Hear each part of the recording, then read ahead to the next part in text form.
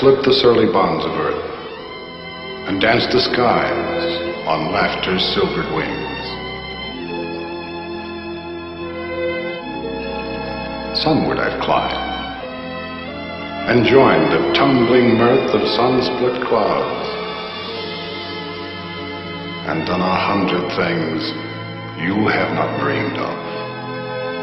Wheeled and soared and swung high in the sunlit silence.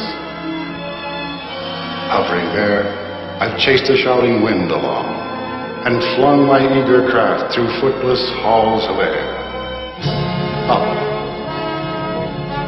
Up the long, delirious, burning blue, I've topped the windswept heights with easy grace, where never lark nor even eagle flew.